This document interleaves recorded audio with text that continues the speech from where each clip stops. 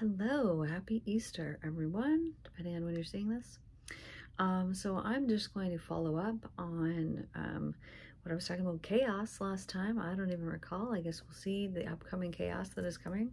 See if we can get some more information about that. But don't worry, this is not going to affect those who are divinely protected, that are living in the vibration of love. All right, you ready? Okay. So interestingly enough, this is happening very soon. The chaos and the destructive forces that are being exposed, that are being exposed, are going to cause chaos and destruction. As we speak about them, these, the protection that they were living under is becoming, they are becoming visible. So before this, they were hiding basically under a blanket, and they were not visible to everyone. They could not be seen, but they are becoming visible now. So concerning the chaos and destruction that is to follow this exposure, lands will be affected. Short term, this will be destructive. Long term, it will be very profitable. That's interesting. To allow these, the flow of these energies, this easygoing flow, to just be. Prosperity will follow the chaos and destruction for all who remain. For all who remain. Okay, just let me dig into this a little bit more. Okay, changes that are occurring on our Earth are due to a visibility barrier being removed. This is going to happen very soon. Once the visibility barrier is removed, everything will be exposed. So those who were hiding safely, feeling comfortable, safe, not being exposed to what was truly happening on our Earth, will now have eyes to see it. So this is a good thing, because, so I'm thinking about this in the way of, let's say that you're doing therapy and you're not aware of something. When you're not aware of something, you can't do anything about it. You can't change it. You would never change it because you're not even aware that it is there or that it's happening.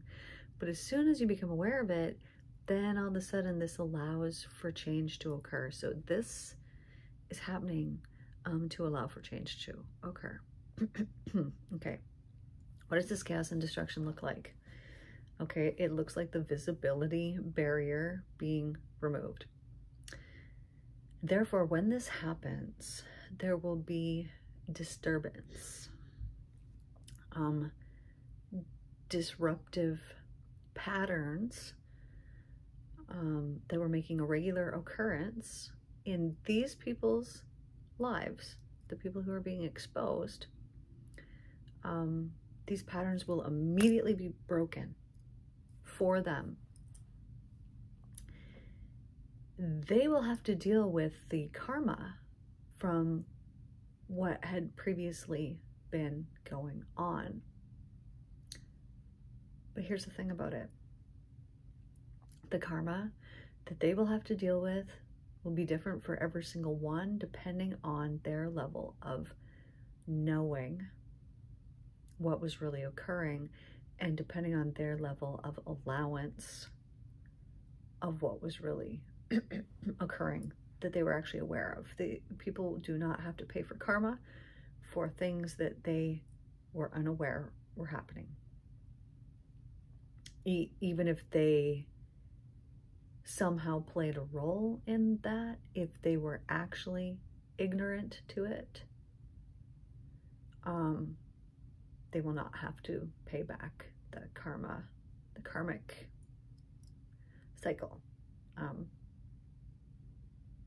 because of it. This is a very low percentage of those who will be exposed, but there will be some of them. There will be people who are filled with rage and hate over what is going to be made visible.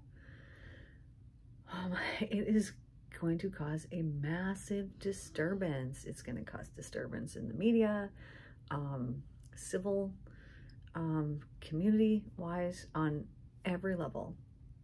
It is going to be destructive. But here's how we navigate through this. So it ends up in the plus, not the minus. Either way, it's inevitable that we will end up in the plus. How we navigate these, the destructive forces that are going to become visible, what we must do is pray for them. It's so simple.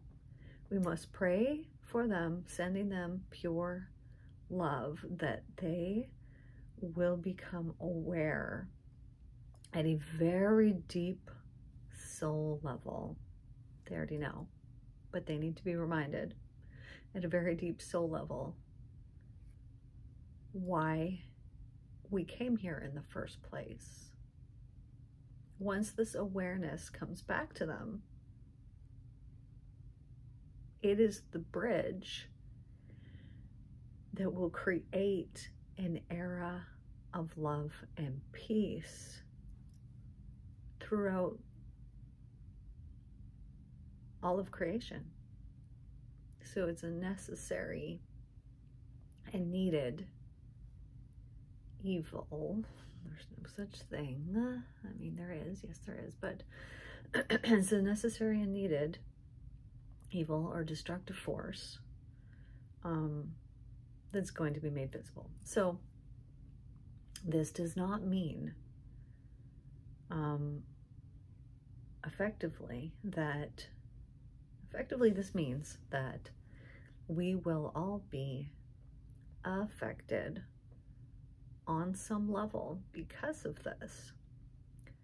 But depending on our level of internal destruction, that will depend on what we see play out on the stage of the world.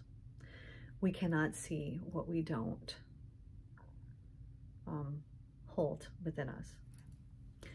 So this is why it is a very vital time for us to heal any trauma from the past, why it is important for us to find forgiveness for others who have harmed us or diminished us in some way, knowingly or unknowingly.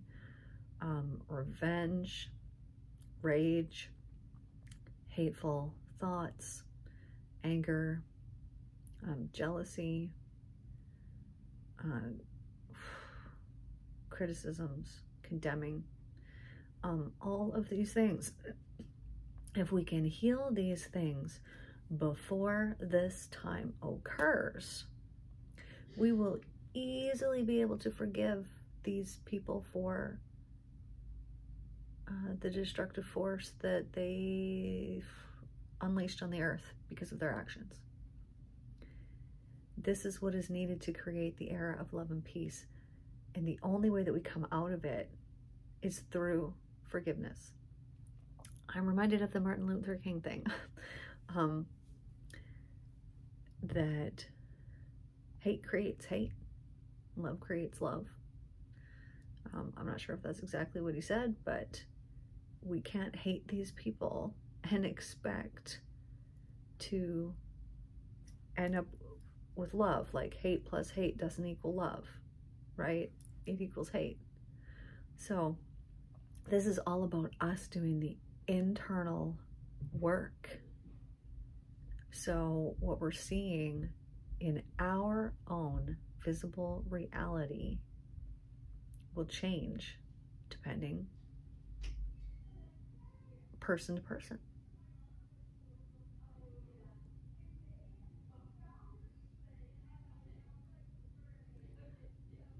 So, sorry, I just hear somebody at the door here. Earth is going through a transformational change. Right now, it's occurring. One of the Easter eggs was found. Was it? By the neighbors. Oh. But Mom brought it back. That's hilarious. I know.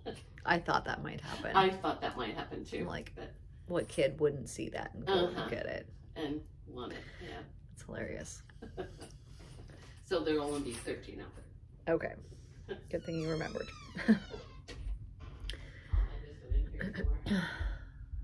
So, the transformational changes that are occurring are going to result in an era of peace and love. How long this takes, how long these destructive forces will remain in power, and by that I mean, think of this as a control issue. Let's say that somebody harmed you in your life, and you haven't forgiven them yet. Well, then they still have control over you. That's just a fact. As soon as you forgive them, they no longer have control over you. So depending on how long it takes the collective to shift their visible reality to a reality that is going to create an era of peace and love, and the shift occurs inward first, and then we'll see it outwardly. That is really what is dependent upon how long what is about to occur very soon will actually last in our world. So a rapid shift is what is needed to get us out of it. This is why spreading messages of inner healing, and that it's really the only thing that matters while we're here, is so important, because once we've created new patterns that are geared towards creating an era of peace and love, then everything shifts. So for example, let's say that destruction, chaos was going on all along in the world.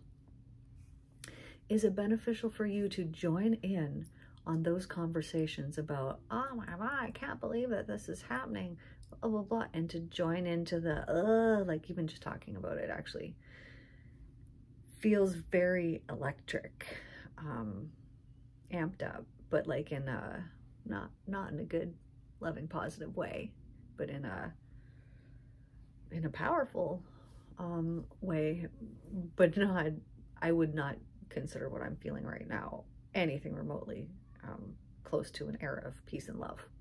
It's just not. But what is needed to occur during this, so just envision this for a moment. I want you to imagine that there's all this chaos and destruction that is going around, but that there is one person that is sitting in the middle that is holding the space that is filled with just light, so pure love. And they are emitting this pure love. Okay, now I want you to think about when you walk into a house, let's say you walk in and maybe the vibe is off and you walk in and you're like, ooh, what's going on in here? The reason why you pick that up was because somebody is emitting, or maybe several people were emitting a certain energy frequency and you picked it up. Nobody even had to say anything. You felt it. This is what happens when light workers hold light. By holding that vibration of pure love, I've said this before in previous ones, it affects 1,000 people.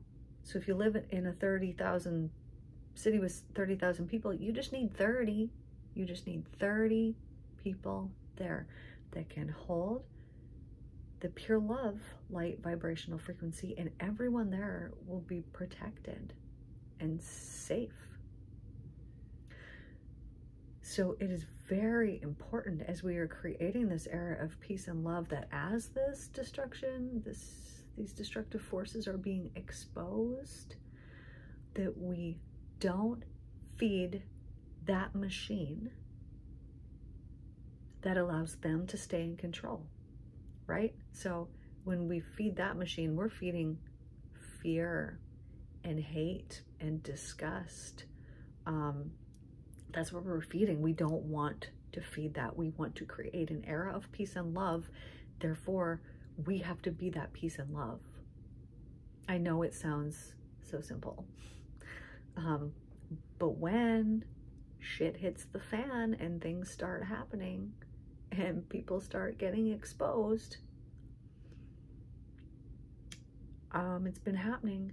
It's going to wake up the people that couldn't see it before. Their visible reality is going to become awakened. This is good.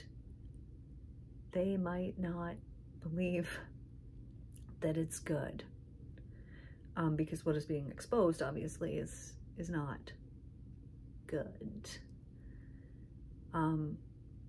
But in a way,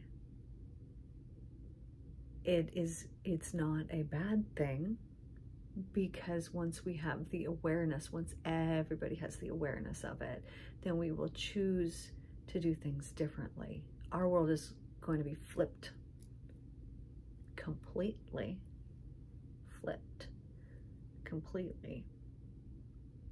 And these destructive forces cannot control us after this occurs.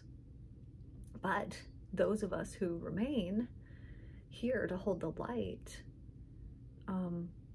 must do our jobs. That's it. We just must hold the light to create an era of peace and love.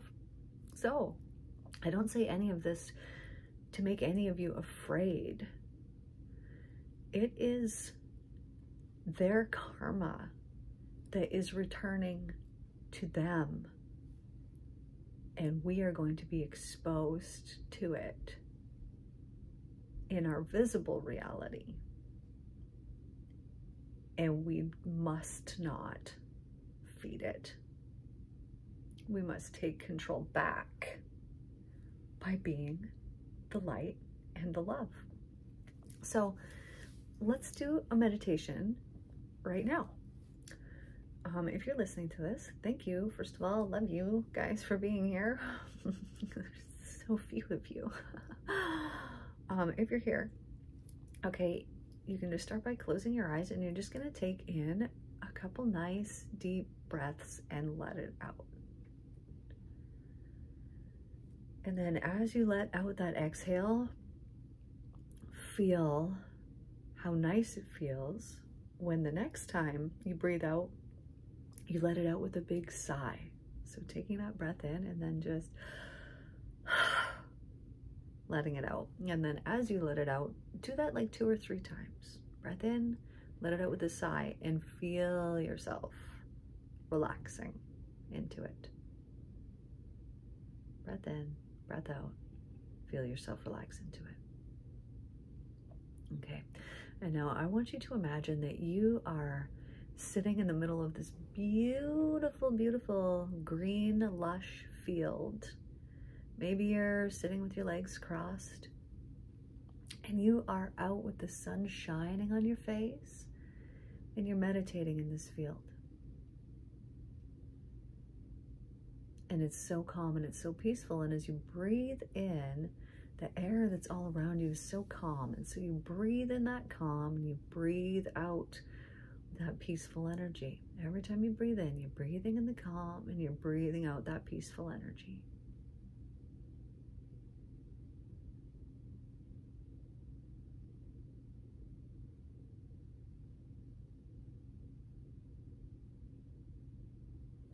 And now every time that you do this, I want you to just imagine, so you're still in that grassy area, and the light from the sun begins to actually illuminate you. You begin to glow up and get really, really bright because of that sun.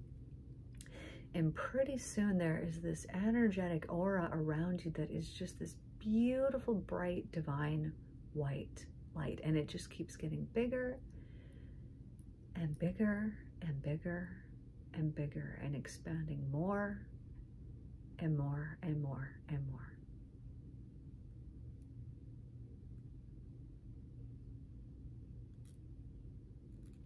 And in the middle of this space, I want you to imagine that as you sit there cross-legged or however you're sitting in that space, that in your hands now you're holding just this beautiful heart that is radiating love.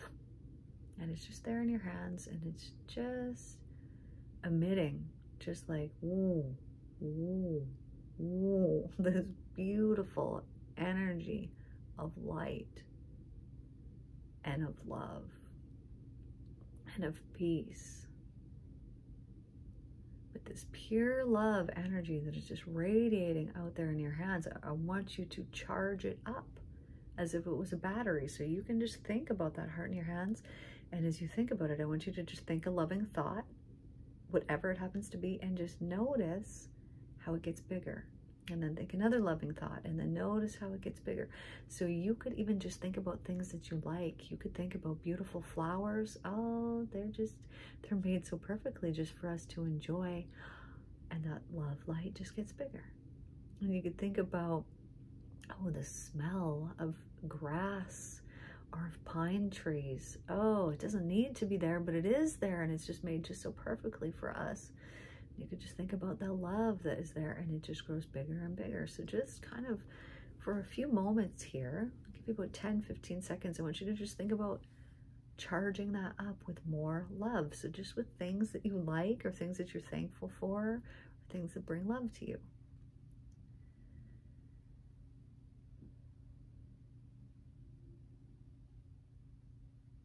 I want you to notice how that feels. And then for a second, we're going to divert your attention here. So I want you to just keep thinking about that, how good that feels. Now I want you to think about the energy of complaining or criticism or condemning.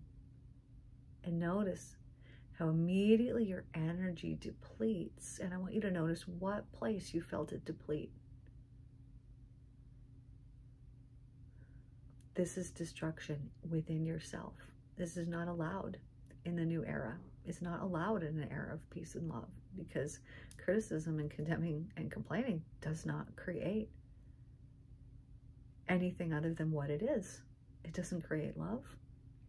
Okay. So I want you to imagine here, shifting back again to that thing you love. So I want you to imagine you're holding a heart in your hand. I want you to think about that love that's there. We're going to charge it up. So you could think about the most adorable little puppy or kitty or something that just like lights up your heart and makes you feel good and happy. Makes you feel love. I want you to think about heavenly love raining down on that puppy or kitty or whatever that thing was that you were just thinking about. And that thing is in your hands. So a moment ago, when you had the thought of criticism or complaining or condemning, I want you to take that love that's there in your hands, and I want you to grab it. I want you to pour it and put it into that part of your body, and breathe that love into that part of your body that previously could feel that space where criticism and condemnation and complaints used to live. And I want you to just fill it up with love. Let heavenly love pour through your hands into that part of your body, and just fill it up with that love. And it's calm and it's peaceful.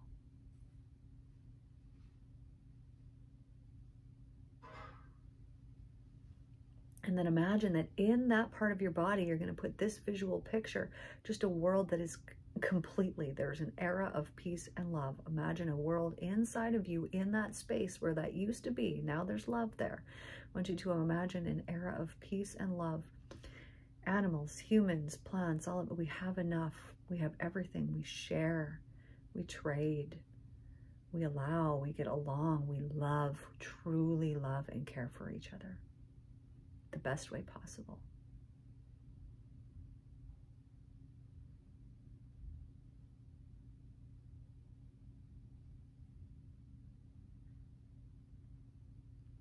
And as you imagine that era of peace and love, I want you to imagine that you are the 1 in 1,000.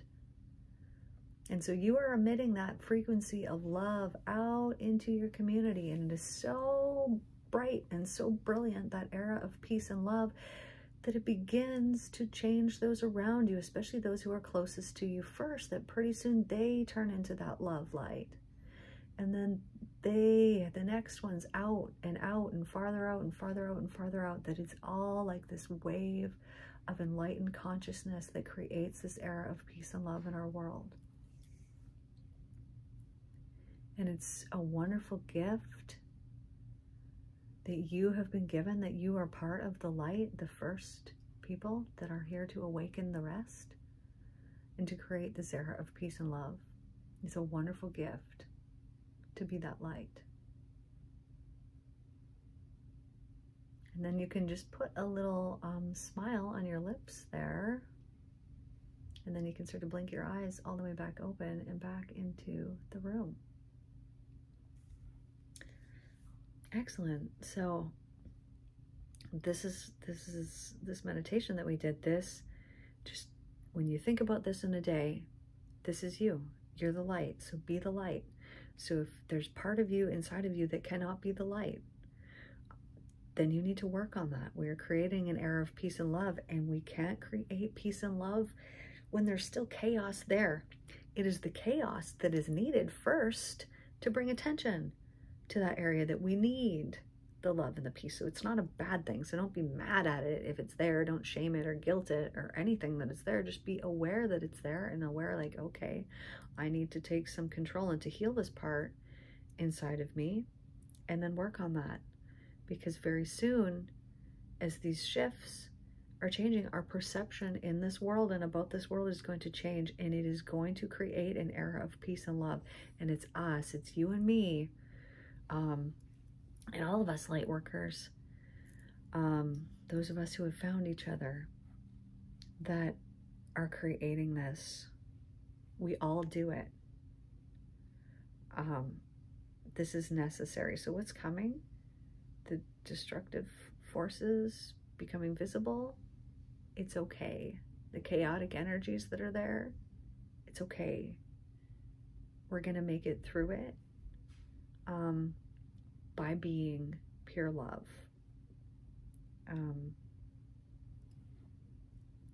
The worst that can happen during this time to you, if you are a light worker, is that you might feel tired and energetically depleted. Very soon that will shift. It's happening right now because we need to be in a place of rest. We all need to be in a good place, but just know you're here because you're supposed to be here right now, so you can't get it wrong. You're exactly where you're meant to be. We're manifesting through our thoughts, through our energies, this era of love and peace. It's going to be wonderful because the world needs it, and they need it right now. So as we're preparing for what is very soon to follow, just know that we are safe and that everything is as it should be. It's meant to be this way. So this is not a bad thing. There's no such thing as anything that's bad, because everything is made of love. And so even when something appears to be very bad, it all works to bring about the good. I'll give you one last example, then I'll let you guys go. If you think about somebody going through a divorce, and, you know, a lot of people, oh, it's such a struggle, oh, it's whatever, it's this and that. It's on the other side of it. It's like it's such a needed and necessary thing, these perceivably bad things that have to happen to take us up here where we need to be.